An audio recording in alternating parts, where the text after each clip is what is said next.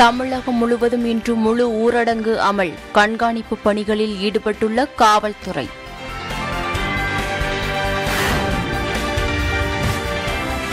திருமணத்திற்கு செல்வோருக்கு மட்டும் முழு ஊரடங்கில் இருந்து விதிவிலக்கு. திருமண அழைப்பிதழை காண்பித்து பயணம் மேற்கொள்ளலாம் என அறிவிப்பு.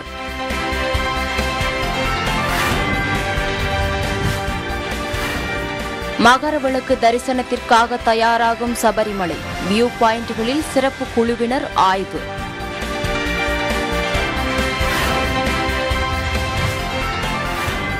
நெல்லை கூடங்குளத்தில் பழுதான 2வது அணு உலை சீரமைப்பு. மின் உற்பத்தி மீண்டும் தொடக்கம்.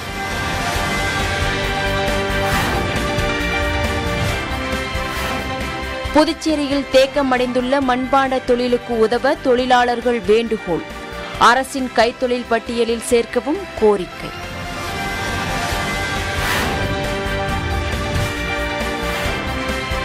விமான நிலையத்தில் சரக்கு ஏற்றுமதி சேவைகள் தற்காலிகமாக நிறுத்தம்.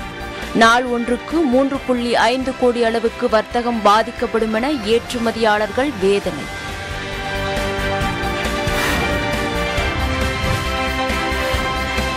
உளுந்தூர்பேட்டையில் வீதி வீதியாக சென்று நகராட்சி ஆணையர் ஆய்வு.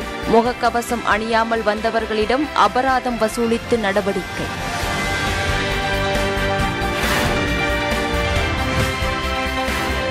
கொரோனா பாதுகாப்பு வழிமுறைகளை பின்பற்றாத திருமண மண்டபங்களுக்கு அபராதம். சென்னை மாநகராட்சி நடவடிக்கை.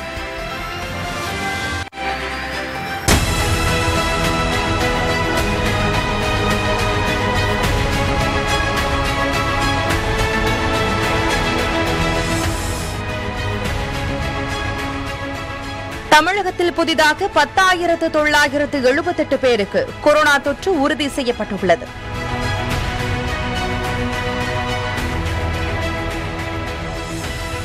உத்தரப்பிரதேசத்தில் சட்டப்பேரவை தேர்தல் 7 கட்டங்களாக நடைபெறும் என தலைமை தேர்தல் ஆணையம் தெரிவித்துள்ளது.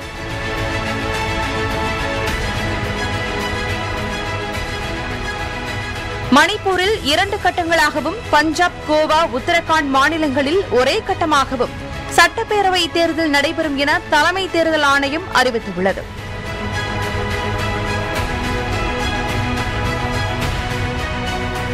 கொரோனா பரவலை கருத்தில் கொண்டு ஆன்லைனிலும் வேட்புமனு தாக்கல் செய்யும் வசதி அறிமுகம் செய்யப்பட்டுள்ளதாக இந்திய தலைமை தேர்தல் ஆணையர் சுஷில் சந்திரா தெரிவித்துள்ளார்.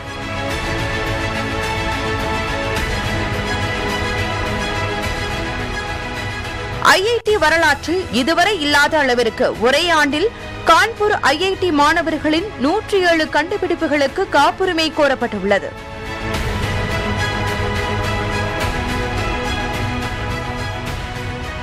மும்பை சிபிஐ அலுவலகத்தில் பணியாற்றும் 68 பேருக்கு கொரோனா தொற்று உறுதி செய்யப்பட்டுள்ளது.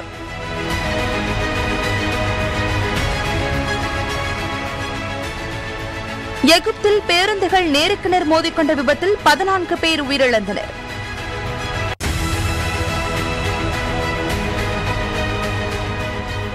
பிலிப்பைன்ஸில் தடுப்பூசி போடாதவர்கள் தேவையின்றி வெளியே வந்தால் கைது செய்யப்படுவார்கள் என அந்நாட்டு அதிபர் ரோட்ரிகோ எச்சரித்துள்ளார்.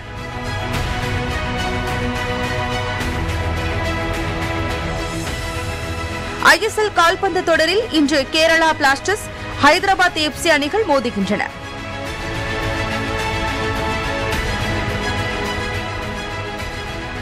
ப்ரோ கபடியில் இன்று புனேரி பால்டன்ஸ், பெங்கால் வாரியர்ஸ் பல பரீட்சை நடத்துகின்றன.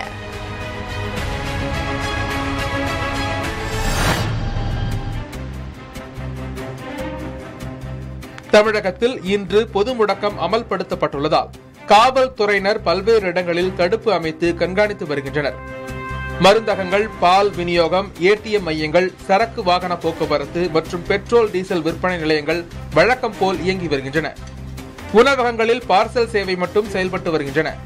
பல இடங்களில் தேவையின்றி வெளியே சுற்றுபவர்களை காவல்துறை எச்சரித்து அனுப்பி வருகின்றனர்.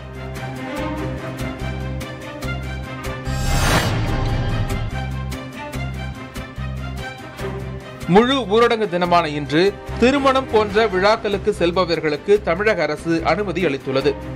நிகழ்ச்சிகளுக்கு செல்பவர்கள் திருமண அழைப்புதல் பத்திரிகைகளை காண்பித்து செல்ல அனுமதிக்கப்படுவார்கள் என தெரிவிக்கப்பட்டுள்ளது. மேலும் திருமண மண்டபத்தில் 100 நபர்கள் மட்டுமே அனுமதிக்கப்படுவார்கள் என தெரிவிக்கப்பட்டுள்ளது.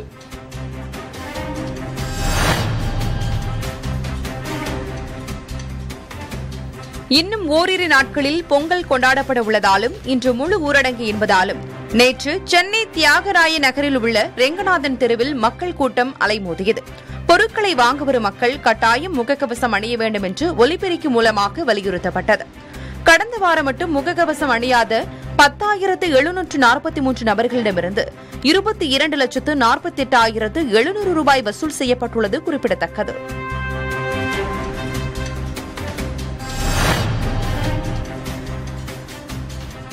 மதுரையில் பைபாஸ் பகுதியில் உள்ள வாரச்சந்தையில் குவிந்த மக்களால் நோய் தொற்று பரவும் அபாயம் ஏற்பட்டது. இன்று முழு ஊரடங்கு என்பதால் நேற்று வீட்டுக்கு தேவையான அத்தியாவசிய பொருட்கள் மற்றும் காய்கறிகளை வாங்குவதற்கு மக்கள் குவிந்தனர். இதேபோல் ஆவடி மாநகராட்சி பட்டாபுரம் மீன் சந்தையில் மீன் வாங்க சமூக இடைவெளியின்றி ஏராளமான மக்கள் குவிந்தனர். காய்கறி சந்தை, மீன் இறைச்சி கூடங்களை பிரித்து பல்வேறு இடங்களில் நடத்த அரசு அறிவுறுத்தியிருந்தது.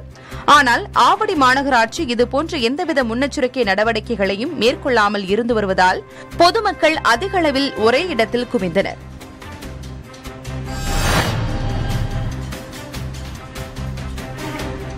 சென்னை தேனாம்பேட்டையில் செய்தியாளர்களை சந்தித்த சுகாதாரத்துறை அமைச்சர் மா சுப்பிரமணியன், தமிழகத்தில் நேற்று நடைபெற்ற 18வது மெகா தடுப்பூசி முகாமில் 17,34,083 பேருக்கு தடுப்பூசி செலுத்தப்பட்டுள்ளதாக தெரிவித்தார்.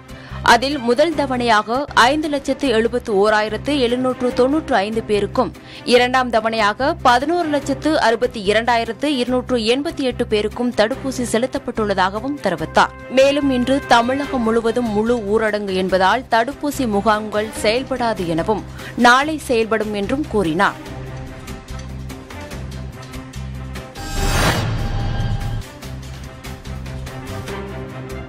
சபரிமலையில் ஜனவரி 14ஆம் தேதி பொன்னம்பலமேட்டில் தெரியும் மகர ஜோதி தரிசனத்துக்காக முன்னேற்பாடு பணிகள் தீவிரப்படுத்தப்பட்டுள்ளது.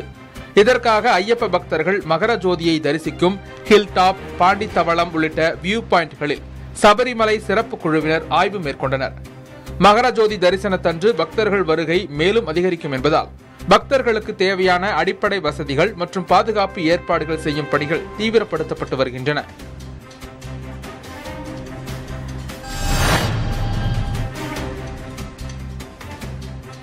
உளுந்தூர்பேட்டையில் வீதி வீதியாக சென்று நகராட்சி ஆணையர் ஆய்வு மேற்கொண்டார்.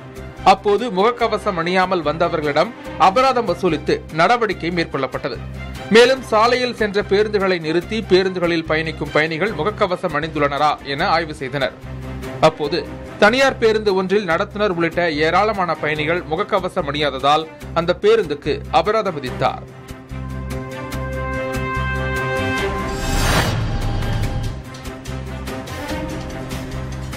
நெல்லை மாவட்டம் கூடங்குளம் 2வது அணு உலையில் பழுது சீரமைக்கப்பட்டு மீண்டும் மின் உற்பத்தி தொடங்கியுள்ளது. தற்போது 300 மெகாவாட் மின் உற்பத்தி நடைபெற்று வருகிறது. படிப்படியாக மின் உற்பத்தி அதிகரிக்கப்பட்டு ஓரிரு தினங்களில் 1000 மெகாவாட் மின் உற்பத்தி நடைபெறும் என அணுமின் நிலைய வட்டாரங்கள் தெரிவிக்கின்றன.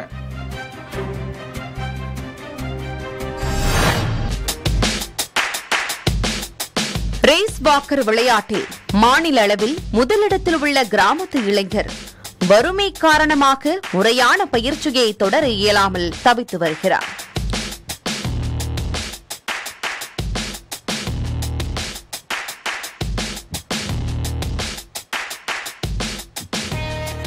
கோவை மாவட்டம் மேட்டுப்பாளையத்தில் உள்ள மலையடிவார பகுதியில் அமைந்துள்ள புங்கம்பாளையம் எனும் கிராமத்தைச் சேர்ந்தவர் மணிகண்டன். ஒரு ரேஸ் வாக்கர் வீரரான இவர் இந்திய அளவில் முதல் 10 இடத்திலும் தமிழக அளவில் முதலிடத்திலும் இருக்கிறார். இவ்விளையாட்டில் சாதித்து ஏராளமான பதக்கங்களை குவித்துள்ளார். இவ்விளையாட்டில் சிறு வயது முதல் ஆர்வத்துடன் பயிற்சி எடுத்து மாநில மற்றும் தேசிய அளவிலான 20 கிலோமீட்டர் தொலைவு கொண்ட போட்டிகளில் பங்கேற்று வரும் மணிகண்டனின் இலக்கு ஆசிய மற்றும் காமன்வெல்த் போட்டிகளில் பங்கேற்று சாதிக்க வேண்டும் என்பதே. டீம் வந்து இப்போ ஊட்டியில் தங்கி ட்ரைனிங் பண்ணிகிட்டு இருக்காங்க. எல்லா டாப் அத்லெட்லாம் இங்கே தான் இருக்காங்க. ஸோ அகைன் நான் அவங்களோட போய் சேர்ந்து தங்கி ட்ரைனிங் பண்ணணும். ஸோ அதுக்கு வந்து எனக்கு ஏதாவது ஒரு சப்போர்ட் கிடைச்சதுன்னா கண்டிப்பாக நான் பார்ட்டிசிபேட் பண்ணி நல்லா இந்தியா லெவலில் ஒரு பெரிய மெடல் பண்ணுவேன். அப்கமிங் 2024, 25 வர காமன்வெல்த், ஏசியன் கேம்ஸ், ஒலிம்பிக்ஸில் கண்டிப்பாக மெடல் பண்ணுவேன். மணிகண்டனின் பெற்றோர் விவசாய கூலி வேலை செய்து பிழைத்து வரும் சூழலில் மகனின் விளையாட்டு ஆர்வத்திற்கு ஓரளவிற்கு மேல் பொருளாதார ரீதியில் உதவ இயலவில்லை என்கின்றனர் அவரது பெற்றோர்கள். நேஷனல் லெவலில் நம்ம கொண்டு வரணும். எந்த கண்ட்ரியில் ஸ்கூல் லெவல் அத்லெட்டிக் மீட் ஸ்ட்ராங்காக இருக்குதோ அந்த கண்ட்ரி தான் ஒலிம்பிக்ஸில் ஷைன் பண்ணுது. உதாரணத்துக்கு எடுத்துக்கிட்டிங்கன்னா யூஎஸ்ஏ எடுத்துக்கிட்டிங்கனாலும் சரி, சைனா எடுத்துக்கிட்டிங்கனாலும் சரி, அவங்களோட ஸ்கூல் ஸ்ட்ரக்சர், ஸ்போர்ட்ஸ் ஸ்ட்ரக்சர் ரொம்ப நல்லா இருக்குது. அதனால தான் அந்த விளையாட்டு வீரர்கள் எல்லாம், தடகள வீரர்கள் சர்வதேச அளவில் நல்ல ஜொலிக்கிறாங்க. அதே மாதிரி இந்த மாதிரி வீரர்களையும் முன்னுக்கு கொண்டு வரணும் அரசு அப்படிங்கிறது எங்களோட தாழ்மையான வேண்டுகோள். தொடர்ந்து 4 ஆண்டுகளாக தமிழக அளவில் முதலிடத்தில் உள்ள ஒரு ரேஸ் வாக்கர் பழுதடைந்த ஷூக்களை காலில் மாட்டிக்கொண்டு தனது கிராமத்தை சுற்றியுள்ள சாலைகளில் தன்னந்தனியாக தகுந்த பயிற்சியாளர்கள் என யாருமின்றி தன்னாலான பயிற்சிகளை மேற்கொண்டு வருகிறார். தடகள விளையாட்டு போட்டிகளில் உலகளவில் நம் நாடு பின்தங்கியே இருக்கும் நிலையில் மணிகண்டனை போல் தகுதியும் ஆர்வமும் உள்ள இளைஞர்களை ஊக்குவிக்க வேண்டும் என்பதே அனைவரின் கோரிக்கையாக உள்ளது. புதுயுகம் செய்திகளுக்காக செய்தியாளர் குழு.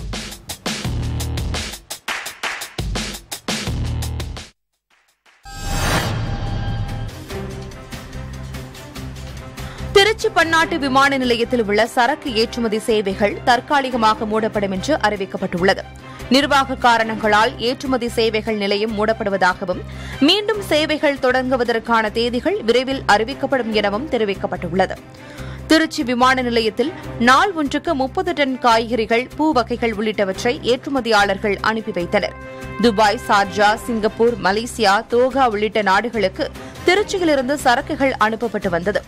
இந்நிலையில் சரக்கு ஏற்றுமதி சேவைகள் மூடப்படுவதால் நாள் ஒன்றுக்கு சுமார் 3.5 கோடி ரூபாய் வர்த்தகம் பாதிக்கப்படும் என ஏற்றுமதியாளர்கள் தெரிவிக்கின்றனர்.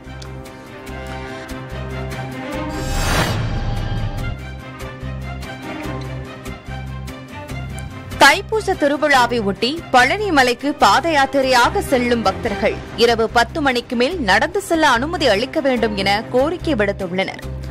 திண்டுக்கல் மாவட்டம் பழனி மலைக்கு தைப்பூசம் மற்றும் பங்குனி உத்திர பண்டிகைக்கு கோவை, திருப்பூர், ஈரோடு, சேலம், கரூர் மாவட்டங்களிலிருந்து ஏராளமான பக்தர்கள் பாத யாத்திரையாக செல்வது வழக்கம்.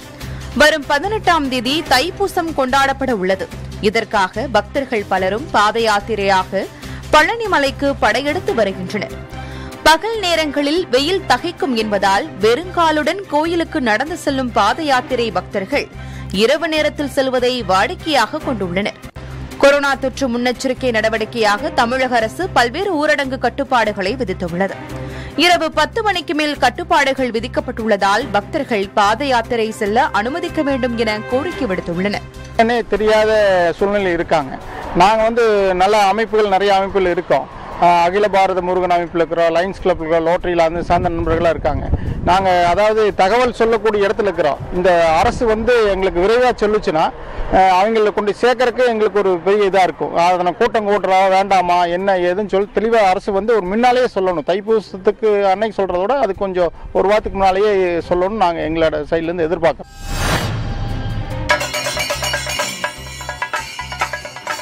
சபரிமலை ஐயப்பன் துயில் உணர்த்தும் கேரளாவின் பாரம்பரிய தாயம்பகை மேள இசை இசைக்கப்பட்டது. சபரிமலையில் தினசரி தரிசனம் முடிந்து இரவு 10 மணிக்கு ஹரிவராசனம் பாடி நடை அடைக்கப்படுகிறது. மீண்டும் அதிகாலை 3 மணிக்கு பள்ளி உணர்தல் நிகழ்ச்சி நடக்கிறது. துயில் கொண்டிருக்கும் சுவாமி ஐயப்பன் பக்தர்களுக்கு ஆசி வழங்குவதற்காக துயில் உணரும் நேரமாக இது கருதப்படுகிறது.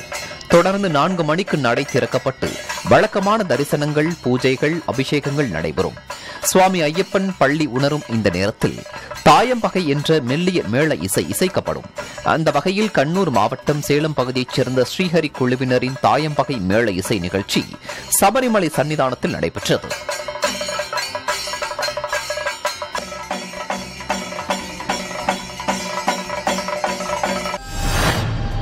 உங்களோட மௌனத்துக்கு பின்னாடி பல அர்த்தங்கள் இருக்கு.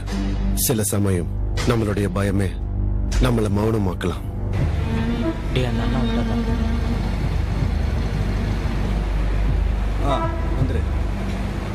போதைப் பொருட்கள் பயன்பாட்டை தடுக்கும் விதமாக நடிகர் ஜெயம் ரவி நடிப்பில் உருவான விழிப்புணர்வு குறும்படத்தை ஏடிஜிபி மகேஷ்குமார் அகர்வால் வெளியிட்டுள்ளார். தமிழகத்தில் போதைப் பொருட்கள் கடத்தல், பயன்பாடு மற்றும் விற்பனை தொடர்ந்து அதிகரித்து வரும் நிலையில் போதைப் பொருள் ஒழிப்பு தொடர்பாக மக்களிடையே விழிப்புணர்வை ஏற்படுத்தும் வகையில் குறும்படம் ஒன்றை தமிழக காவல்துறை உருவாக்கியுள்ளது. நடிகர் ஜெயம் ரவி நடிப்பில் உருவாக்கப்பட்டுள்ள இந்த குறும்படமானது போதைப் பொருள் நுண்ணறிவு பிரிவு சார்பில் வெளியிடப்பட்டுள்ளது. இக்குறும்படத்தை தமிழக குற்றப்பிரிவு ஏடிஜிபி மகேஷ்குமார் அகர்வால் வெளியிட்டுள்ளார். ஏதோ ஸ்மெல் வர மாதிரி இருக்குல்ல? கஞ்சா ஸ்மெல். இங்க 2 பேரும் அடிச்சிட்டு இருக்காங்க பாருங்க, அவங்க தான். சரி வா போலாம். எங்க நாளைக்கு ஸ்டஃப் அடிக்க காசு வேணாம் சார். அவங்க 2 பேர் பேசுறத பார்த்தா ஏதோ தப்பா இருக்க மாதிரி இருக்கு. அதெல்லாம் ஏன் சார் காதல வாங்குறீங்க? மேட்சப் பாருங்க சார். ஓகே.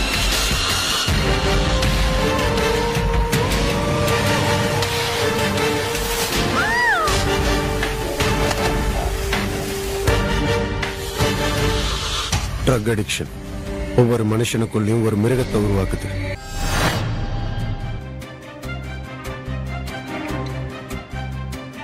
சென்னை மாநகராட்சிக்குட்பட்ட பகுதிகளில் கொரோனா பாதுகாப்பு வழிமுறைகளை பின்பற்றாத 5 திருமண மண்டபங்களுக்கு அபராதம் விதிக்கப்பட்டுள்ளது. பெருநகர சென்னை மாநகராட்சிக்குட்பட்ட பகுதிகளில் உள்ள ஹோட்டல்கள், திருமண மண்டபங்கள், சமூக நலக்கூடங்கள் பின்பற்ற வேண்டிய பாதுகாப்பு வழிமுறைகள் குறித்து ஏற்கனவே தெரிவிக்கப்பட்டிருந்தது. இந்த நிலையில் வழிமுறைகளை பின்பற்றாத ஹோட்டல்கள் மற்றும் நிகழ்ச்சி நடைபெறும் கூடங்களின் மீது நடவடிக்கை எடுக்கும் பொருட்டு மாநகராட்சியின் சார்பில் மண்டல அமலாக்க குழுக்கள் அமைக்கப்பட்டு தீவிரமாக கண்காணிக்கப்பட்டு வந்தது. மாநகராட்சி அலுவலர்களால் மேற்கொள்ளப்பட்ட கள ஆய்வில் வழிமுறைகளை சரியாக பின்பற்றாத திருமண மண்டபங்களுக்கு அபராதம் விதிக்கப்பட்டுள்ளது. தொற்று பரவல் அதிகரித்து வரும் வேளையில் வழிகாட்டு நெறிமுறைகளை பின்பற்றாவிட்டால் மண்டப உரிமையாளர்களின் மீது பேரிடர் மேலாண்மை சட்டத்தின் கீழ் நடவடிக்கை எடுக்கப்படும் என சென்னை மாநகராட்சி ஆணையர் ககன்தீப் சிங் பேடி எச்சரித்திருக்கிறார்.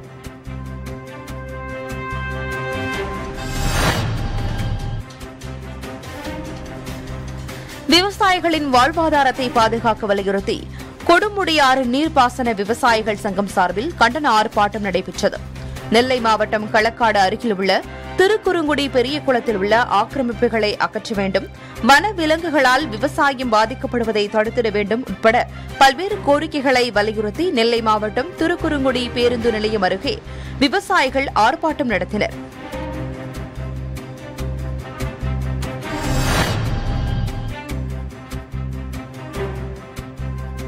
மேட்டூர் சேலம் தேசிய நெடுஞ்சாலையில் 30 ஆண்டுகளுக்கு பிறகு கழிவுநீர் வாய்க்காலை பேரூராட்சி நிர்வாகம் அமைத்துள்ளது.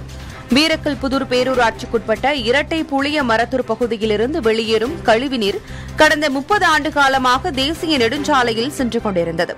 தற்போது நெடுஞ்சாலை ஓரம் கால்வாய் அமைத்து நெடுஞ்சாலையில் கழிவுநீர் தேங்காமல் செல்ல நடவடிக்கை எடுக்கப்பட்டுள்ளது.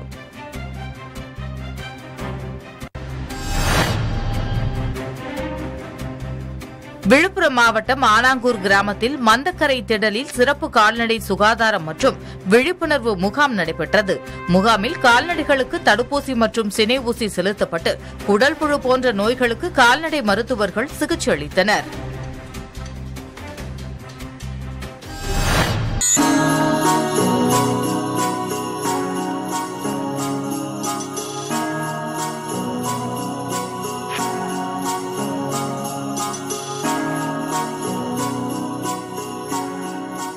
பண்டைய கால தொழில்களில் ஒன்றான மண்பாண்ட தொழில் இன்று அழிவை நோக்கி நகர்ந்து வரும் சூழல் ஏற்பட்டுள்ளது. புதுச்சேரி மக்களின் பண்டைய கால தொழில்களில் மண்பாண்ட தொழில் முக்கியமாக இருந்துள்ளது. இதை புதுச்சேரியில் உள்ள அரிக்கமேடு அகழ்வாராய்ச்சியில் உறுதி செய்யப்பட்டுள்ளது. ஆனால் இந்த தொழிலுக்கு தேவையான அடிப்படை மூலப்பொருளான களிமண் கிடைப்பதில்லை. மேலும் அதை தேடி கொண்டு வருவதிலும் இடர்பாடுகள் ஏற்பட்டுள்ளது. இதே நிலை நீடித்தால் இன்னும் சில ஆண்டுகளுக்கு பிறகு இந்த தொழில் இருக்காது என்ற நிலை உருவாகும் என தெரிவிக்கின்றனர். 3 மாதம் மழை பெஞ்சு ரொம்ப நஷ்டத்தில் வருது. எங்களுக்கு சாப்பாட்டுக்கே இல்லாத உட்காந்துக்கிறோம். ஏதோ கடை வாங்கி தமிழ்நாட்டிலேருந்து மண் அடிச்சு பாக்கத்துலேருந்து மண் அடிச்சு இந்த வேலை செய்கிறேன். ஒரு வண்டி மண் அடிச்சதுக்கு 7000 ரூபாய் அது மண் அடிச்சதுக்கு. அதை செய்து ஏதோ இந்த பொங்கலுக்கு எங்களுக்கு பழப்புக்கு எங்களுக்கு தான் எங்களுக்கு அரசாங்கம் நிதி உதவி கொடுத்தா நல்லாயிருக்கும். இந்த தொழிலை அரசின் கைத்தொழில் பட்டியலில் சேர்த்து இளைஞர்கள் இதை கற்கவும் அவர்களுக்கு மூலப்பொருட்கள் முதல் மூலதனம் வரை கொடுத்து உதவினால் அத்தொழிலை உலகம் உள்ளவரை காப்பாற்ற முடியும் என தொழிலாளர்கள் விரும்புகின்றனர். மண்ணு அடிக்கிறதுக்கு கஷ்டமா இருக்குது, வெளியிலேருந்து மண்ணு வர்றதுக்கு விடமாட்டுறாங்க, அதுவும் கஷ்டமா இருக்குது. நாங்கள் 8000 7000 வச்சா தான் ஒரு லோடு மண் வந்து இறங்குது. அதை எடுத்தாந்து கடன் வாங்கி செஞ்சு சூளை போட முடியல. மழை வருது, இந்த மழையை வந்ததுன்னா எங்களுக்கு பொழப்பே போகுது. மண் கரண்ட்டில் அரைக்கிறதுனால எங்களுக்கு கரண்ட்டு அதிகமாகி போகுது. பில்லுக்கு அதிகமாகிறதுனால எங்களுக்கு அரசாங்கம் கொஞ்சம் அது வந்து கரண்ட் பில்லு கொஞ்சம் உதவியாக செஞ்சால் பரவாயில்ல. மண்பாண்ட தொழிலாளர்களின் வாழ்க்கை தரத்தை மேம்படுத்த அரசு முன்வர வேண்டும் என்பதே இவர்களின் பிரதான கோரிக்கையாக உள்ளது.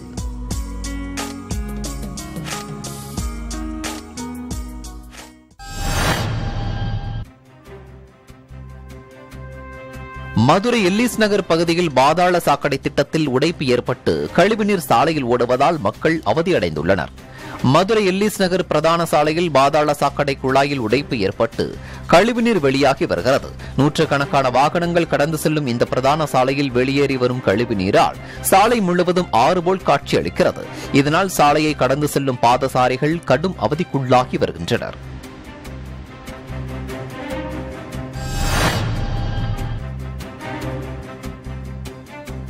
கொரோனா பரவல் தடுப்பு நடவடிக்கையாக நீலகிரி சுற்றுலா தலங்களில் பல்வேறு கட்டுப்பாடுகள் கொண்டுவரப்பட்டுள்ளதால் தடுப்பூசி போடாதவர்கள் படகு இல்லம் உள்ளிட்ட பகுதிகளில் அனுமதிக்கப்படவில்லை. உதகை தாவரவியல் பூங்கா, ரோஜா பூங்கா, படகு இல்லம், சிம்ஸ் பூங்கா மற்றும் பிற சுற்றுலா தலங்களில் காலை 10 மணி முதல் 3 மணி வரை சுற்றுலா பயணிகள் அனுமதிக்கப்படும் சூழலில் சமூக இடைவெளியையும் முகக்கவசமும் அணிவதையும் கண்டிப்பாக கடைபிடிக்க வேண்டும் என அறிவுறுத்தப்பட்டுள்ளனர். மீறினால் அபராதம் விதிக்கப்படும் எனவும் கொரோனா பரவலை தடுக்க பொதுமக்கள் சுற்றுலா பயணிகள் ஒத்துழைப்பு வழங்க வேண்டும் எனவும் மாவட்ட நிர்வாகம் சார்பில் அறிவுறுத்தப்பட்டுள்ளது.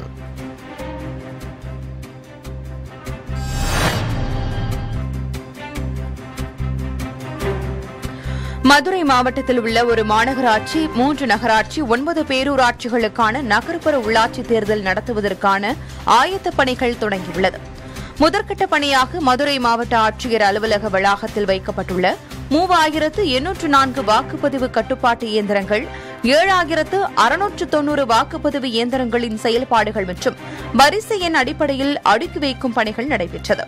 முன்னதாக சீலிடப்பட்ட அறையானது அனைத்து கட்சி பிரமுகர் முன்னிலையில் திறக்கப்பட்டதை தொடர்ந்து வாக்குப்பதிவு இயந்திரங்களை தேர்தல் அலுவலர்கள் பார்வையிட்டு அதனை சரிபார்த்து ஸ்டிக்கர் ஒட்டினர்.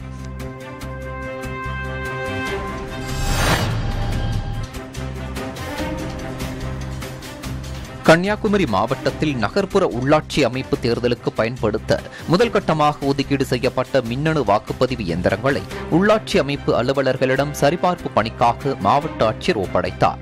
கன்னியாகுமரி மாவட்டத்தில் நாகர்கோவில் மாநகராட்சி, 4 நகராட்சிகள், 51 பேரூராட்சிகளுக்கு தேர்தல் நடத்தப்பட உள்ளது குறிப்பிடத்தக்கது.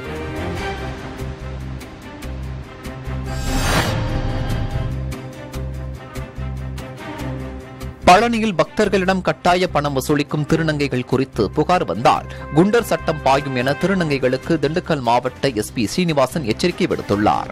திண்டுக்கல் மாவட்டம் பழனியில் திருநங்கைகளுக்கான மறுவாழ்வு விழிப்புணர்வு உள்ளரங்க கூட்டம் நடைபெற்றது. திண்டுக்கல் மாவட்ட காவல் கண்காணிப்பாளர் சீனிவாசன் தலைமையில் நடைபெற்ற இக்கூட்டத்தில் 100க்கும் மேற்பட்ட திருநங்கைகள் கலந்து கொண்டனர். திருநங்கைகள் தங்களுக்கு தெரிந்த தொழில்கள் மற்றும் வேலைகள் குறித்து தெரிவித்தால் அரசிடம் பரிந்துரை செய்து தொழிற்கடன் மற்றும் வேலைவாய்ப்பு ஏற்படுத்தி தர நடவடிக்கை எடுப்பதாக எஸ்பி தெரிவித்தார்.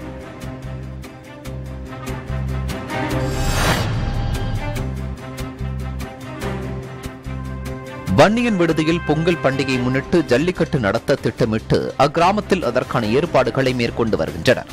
இந்த ஆண்டு கட்டுப்பாடுகளுடன் ஜல்லிக்கட்டு போட்டிகளை நடத்த அரசு ஆலோசித்து வரும் நிலையில் புதுக்கோட்டை மாவட்டம் வன்னியன் விடுதி கிராமத்தில் பொங்கல் பண்டிகை முன்னிட்டு வருகிற 16ஆம் தேதி ஜல்லிக்கட்டு போட்டி நடத்த திட்டமிட்டு அதற்கான அனைத்து ஏற்பாடுகளையும் விழாதாரர்கள் செய்து முடித்துவிட்டனர். இந்த ஆண்டு நிச்சயம் விதிமுறைகளை பின்பற்றி ஜல்லிக்கட்டு போட்டிகளை நடத்த அரசு அனுமதிக்கும் என்ற நம்பிக்கையில் வாடிவாசல் அமைக்கும் பணி, வாடிவாசல் அருகே காளைகளை அடக்கக்கூடிய நிரந்தர இரும்பு வேலி அமைக்கும் பணிகளை வன்னியன் விடுதி ஜல்லிக்கட்டு விழா குழுவினரும் கிராம மக்களும் இணைந்து முடித்துள்ளனர். மேலும் ஜல்லிக்கட்டு போட்டியில் பங்கேற்க உள்ள காளைகளுக்கான மருத்துவ பரிசோதனை நடைபெற்றது.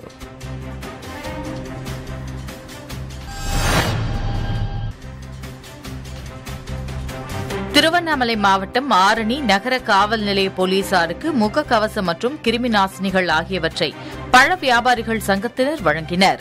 பாதுகாப்பு பணிகளை மேற்கொள்ளும் முன்கள பணியாளர்களான காவல்துறையினரை ஊக்குவிக்கும் விதமாக வழங்கியதாக பழ வியாபாரிகள் தெரிவித்தனர்.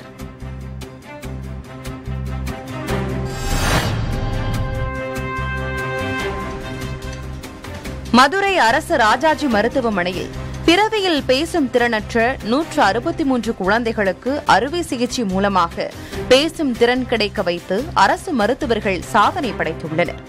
குழந்தைகளுக்கு அறுவை சிகிச்சை செய்வதோடு காது கேட்கும் கருவி மற்றும் உரிய பயிற்றுநர்கள் மூலமாக பேச்சு பயிற்சிகளை வழங்கி பேச்சு திறன் பெற வைக்கப்பட்டுள்ளதாக மருத்துவமனை முதல்வர் மருத்துவர் ரத்னவேல் செய்தியாளர்களிடம் தெரிவித்தார். காது மூக்கு தொண்டை ஆடிட்டரி டிபார்ட்மெண்ட், குழந்தைகள் பீடியாட்ரிக்ஸ் டிபார்ட்மெண்ட் மூலம் இந்த மிக சிறந்த இந்த அறுவை சிகிச்சை உலக தரத்திற்கு நிகராக அரசு ராஜாஜி மருத்துவமனையில் செய்யப்பட்டிருக்கிறது. ராஜாஜி மருத்துவமனை மருத்துவர்களுக்கு பெற்றோர்கள் கண்ணீர் மல்க நன்றி தெரிவித்துள்ளனர்.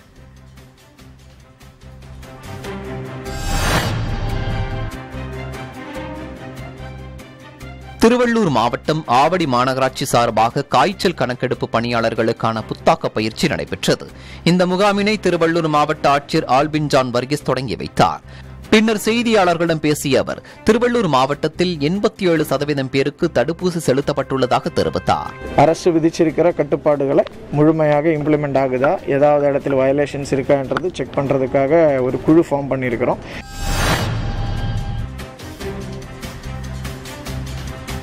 புழல் அருகே பொங்கல் தொகுப்பில் பை வழங்கவில்லை என கூறி சென்னை கொல்கத்தா தேசிய நெடுஞ்சாலையில் பொதுமக்கள் மறியலில் ஈடுபட்டனர்.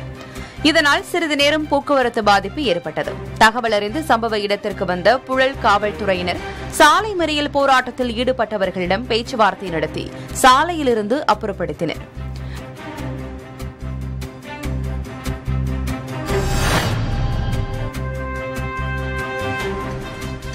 நெடுஞ்சாலைத்துறையில் முதன்மை இயக்குநர் பதவிகள் எஸ்டி எஸ்சி பிரிவினருக்கு வழங்க வேண்டும் என புதுக்கோட்டையில் நடைபெற்ற மாநில பொதுக்குழுவில் தீர்மானம் நிறைவேற்றப்பட்டது. தமிழக அரசு நெடுஞ்சாலைத்துறை எஸ்சி எஸ்டி பணியாளர் நலச்சங்கத்தின் 3வது மாநில பொதுக்குழு கூட்டம் புதுக்கோட்டை வருவாய்த்துறை அலுவலர் சங்க கட்டடத்தில் நடைபெற்றது.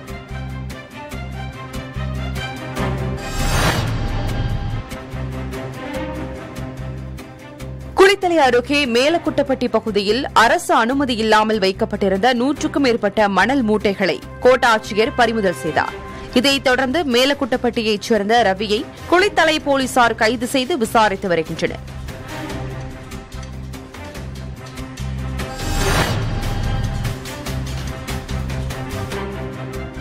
கடலூர், நெய்வேலி, பன்ருட்டி வட்டத்தில் உள்ள 293 தனியார் பள்ளி வாகனங்களை வருவாய்த்துறையினர், தீயணைப்புத்துறை மற்றும் வட்டார போக்குவரத்து ஆய்வாளர்கள் இணைந்து ஆய்வு மேற்கொண்டனர்.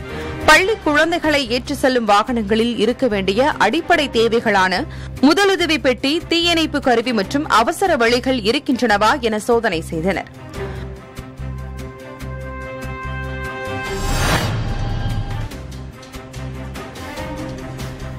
தஞ்சை மாவட்டம் துருவையாறில் மாவட்ட ஆட்சியர் அரசு மருத்துவமனையை ஆய்வு செய்தார். கொரோனா பரவல் அதிகரித்துள்ள நிலையில் திருவையாறு அரசு மருத்துவமனையில் கொரோனா வார்டில் படுக்கை வசதி, ஆக்ஸிஜன், வெண்டிலேட்டர், கழிவறை வசதி போன்றவை இருக்கிறதா என ஆட்சியர் தினேஷ் பொன்ராஜ் நேரில் ஆய்வு மேற்கொண்டார்.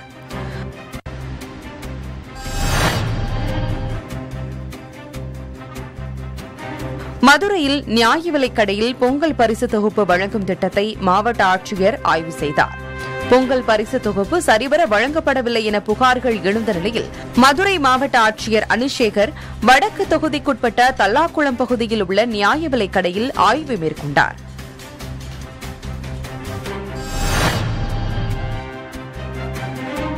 காஞ்சிபுரம் மாவட்டம் ஸ்ரீபெரும்புதூர் அடுத்த வெங்காடு கிராமத்தில் இயங்கி வரும் நியாய விலைக் கடையில் வழங்கப்பட்ட பொங்கல் பரிசு பொருட்களில் 18 பொருட்கள் மட்டுமே இருப்பதாகவும் தரமற்ற பொருட்கள் வழங்கப்படுவதாகவும் பொதுமக்கள் குற்றம் சாட்டியுள்ளனர்.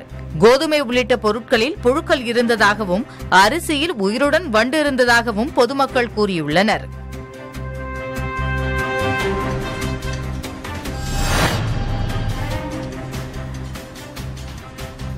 நீலகிரி மாவட்டம் கூடலூர் பேருந்து நிலையம் அருகே உள்ள சாலை பகுதியில் திடீரென மின்கம்பி அறுந்து விழுந்தது. ஆனால் சாலையில் பொதுமக்கள் நடமாட்டம் இல்லாததால் அசம்பாவிதம் தவிர்க்கப்பட்டது. தகவல் அறிந்த மின்வாரிய பணியாளர்கள் விரைந்து சென்று மின்கம்பியை சீரமைத்தனர்.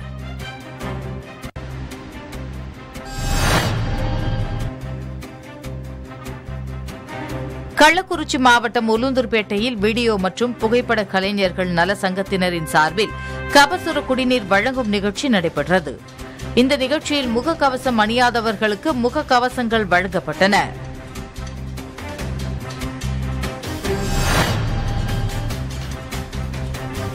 சேலம் மாவட்டம் மேட்டூரை அடுத்த வீரக்கல்புதூர் பேரூராட்சியில் முகக்கவசம் அணியாமல் சாலையில் செல்லும் வாகன ஓட்டிகள், பேருந்தில் பயணம் செய்யும் பயணிகளுக்கு ஊழியர்கள் 200 ரூபாய் அபராதம் விதித்து வருகின்றனர்.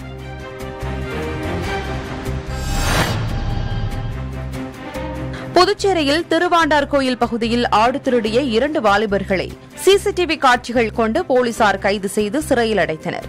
இதையடுத்து அவர்களிடமிருந்து திருட்டுப்போன ஆடுகளை பறிமுதல் செய்த போலீசார் இருவரையும் நீதிமன்றத்தில் ஆஜர்படுத்தி சிறையில் அடைத்தனர்.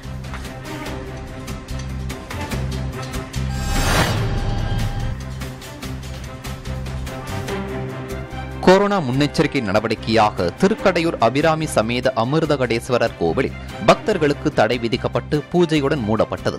வருடத்தின் அனைத்து நாட்களும் திருமணங்கள், ஹோமங்கள் நடைபெறும் ஒரே ஸ்தலமான இங்கு தற்போது வெறிச்சோடி காணப்படுகிறது.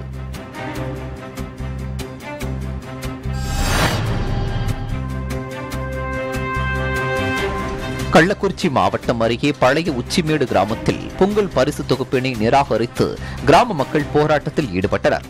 கடந்த 4 மாதமாக மண்ணெண்ணெய் சரிவர வழங்கப்படுவதில்லை என்பதை கண்டித்து கிராம மக்கள் இப்போராட்டத்தில் ஈடுபட்டனர்.